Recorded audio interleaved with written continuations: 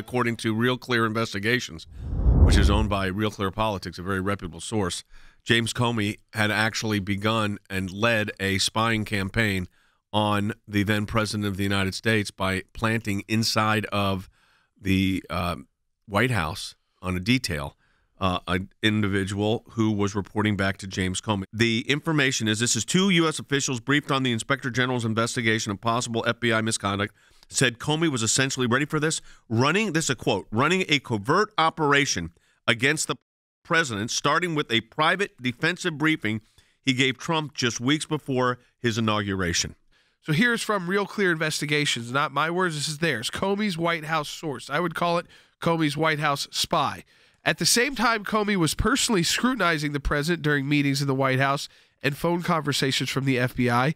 He had an agent inside the White House working on the Russia investigation, where he reported back to FBI headquarters about Trump and his aides, according to officials familiar with the matter. The agent, who's named here, usually we don't get that kind of info, Anthony Ferranti, who specialized in cybercrime, left the White House around the same time Comey was fired and soon joined a security consulting firm where he contracted with BuzzFeed to lead the news site's effort to verify the Steele dossier in connection with a defamation lawsuit. Keeps going. Knowledgeable sources inside the Trump White House say Comey carved out an extraordinary brand new position for Ferranti, which allowed him to remain on reserve status at the FBI while working in the White House as a cybersecurity advisor. In an unprecedented action, Comey created a new FBI reserve position for Ferranti, enabling him to have an ongoing relationship with the agency, retaining his clearance, and enabling him to come back into the FBI headquarters.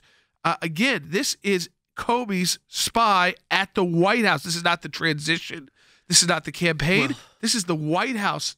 He is spying on the President of the United States. Let me take it a step He said further. He didn't want to be J. Edgar Hoover. He's worse. He testified under oath that he was not spying on the president. Let me play this for everybody again. This is his testimony under oath. Susan Collins is asking the questions.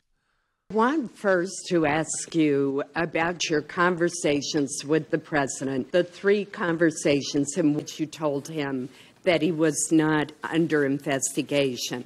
The first was during your January 6th meeting, according to your testimony, in which it appears that you actually volunteered that assurance. Is that correct? That's correct.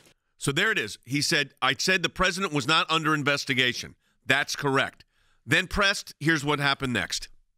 Did you limit that statement to counterintelligence investigations, or were you talking about any kind of FBI investigation? I didn't use the term counterintelligence. I was speaking to him and briefing him about some salacious and unverified material.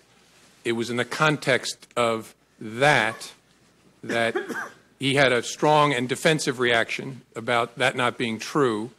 And my reading of it was important for me to assure him we were not personally investigating him. So the context then was actually narrower, focused on what I just talked to him about. But it was very important because it was, first, true, and second, I was very, very much about being in kind of a J. Edgar Hoover type situation. I didn't want him thinking that I was briefing him on this to sort of hang it over him in some way. Instead, you were spying on him.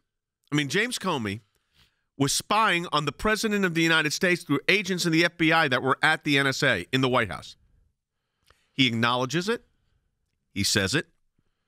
He lies under oath when he says that he was not investigating the president, when we know now, according to these sources, and I think this is all why you keep saying, why is the Horowitz report delayed? Because this information, folks, is coming out, and people are talking.